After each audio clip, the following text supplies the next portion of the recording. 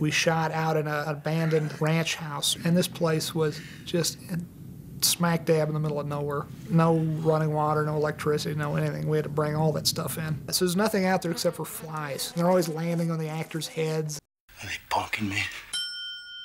Looks like we're about to die, and we narrowly escape from that. Nothing ever works out for Jesse and Walt. Oh, so my life is not the priority here, because I'm gonna be dead soon anyway.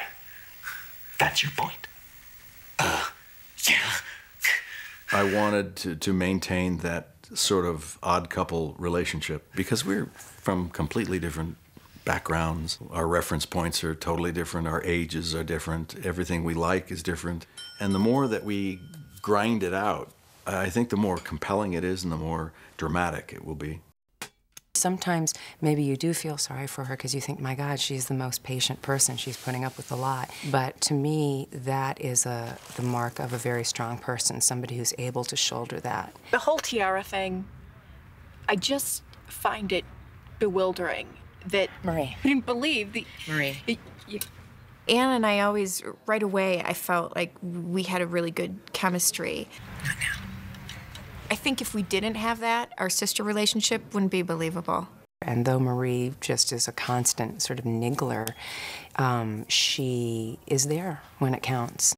Do you want to find this guy? Yeah, hell yeah! Hell yeah! Hank's a very confident character in Albuquerque. He knows himself, he knows his world, he loves doing what he does, but he's never really faced the big leagues. And this was our chance to say, okay, Hank, you talk the talk and you walk the walk.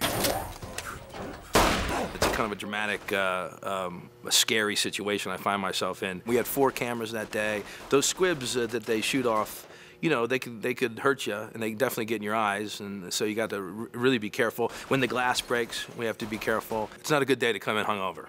We do the effect of the gun. We had many, many bullet hits in the ground. We use a larger squib with some dust and some cork that we bury in the ground. I shoot Tuco. We lucked out and did a great shot where you actually see me shoot him.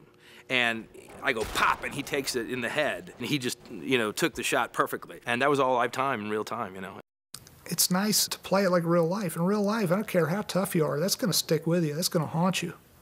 And we thought to ourselves, you know, we got to be true to our series here and have consequences, have actions.